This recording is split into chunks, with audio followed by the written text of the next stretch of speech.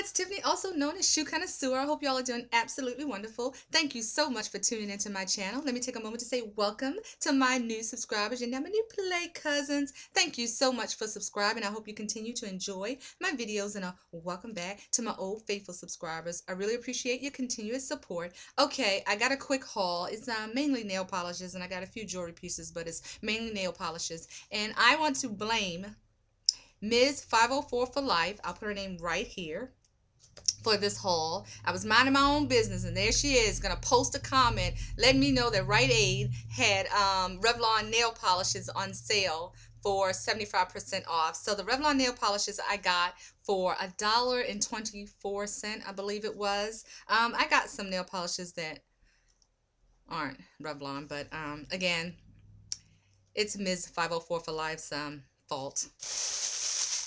I hear that Sister One's going to blame her too. This is called Temptress, and that is a nude pinky color. It looks lighter in the camera than it really is. I'm not sure if this will help. Maybe I'll snap a picture of it and insert it in the video. But yeah, it's a very, very pretty pink color. It's darker than what the camera's showing. That one's called Temptress. And then I got Frankly Scarlet, and I'm not really a fan of red, but I plan to do a red look for the holidays. I really don't own that many reds at all. I think I may have one. I'm pushing it if I have two. I'm just not really a fan of red nail polish. But I thought that this was very pretty. This one's called Frankly Scarlet. Again, I got these for $1.24 at Rite Aid. And then this is called Demure, and this is a pinky peachy color, and I don't have one like this.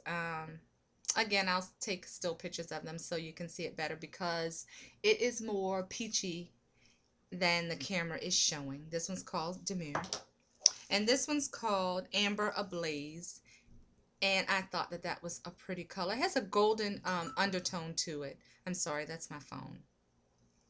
Yeah, very, very pretty. Amber Ablaze. So those were all the Revlon polishes I got. And then I got these, I had a few of these, Salon Select Real Nail Polish Strips is what they're called, by Sally Henson. I have a few of these, but I thought with the holiday look, I can add this strip to my ring finger as an accent finger with this nail polish. So yeah, and this is called Snow Bunny. They had quite a few red ones, but I chose the snowflake looking one. Yeah. And I also got this Sinful Colors color, and this one is in Winterberry, and it just looked like a purple color. Kind of sort of like a grayish purple color, but more purple than gray. Yeah, so I'll be doing nail polish swatches for all of these colors soon. And this one's by Wet n Wild, and I do own a Wet n Wild nail polish, but not this particular one, Wet n Wild Fast Dry it's called. I thought that was a pretty color. Got a little bit of glitters in it. I'm not normally a fan of glitters, but the glitters in this is not overpowering. So I'm going to give that a try. Oh, and that one's called Blue Wants to Be a Millionaire. That was what that one's called, okay? This is my first time buying a nail polish like this. But this one is also by Wet n Wild Fast Dry, and this one's called Grey's Anatomy, and I thought it was a very pretty color. Not sure what I'm going to pair that up with, and even if I'm going to wear this on all of my nails. I may use this as an accent color on my ring finger. Not really sure. Okay, and here's another one, Sally Hansen's Nail Growth Miracle, and this is like a chocolatey color. That's pretty. Very pretty. I don't know what's going on with me in a chocolate nail polish, but this one's called Forbidden Fudge. And I thought that was a pretty chocolate color, different than the other two that I have. So I'm anxious to try this one. And I think this would look good with gold accents or gold crackle polish as an accent finger on the accent finger, right? Possibly. Yeah. And Last but not least, I was in Walmart like 4 o'clock in the morning the other night, and I was in the jewelry section. I was supposed to be getting milk and cereal and bread, and so how I end up in the jewelry section, I don't know. But anyway, don't judge me. But they got some really cute, odd, trendy pieces in there, and look at this. It's just almost ugly, isn't it? Oh, I love it. It's kind of sort of like brushed silver, dulled silver. Oh, I love it. I love its uniqueness. Yeah, kind of odd. Anxious to wear that. Actually, I could have wore it today.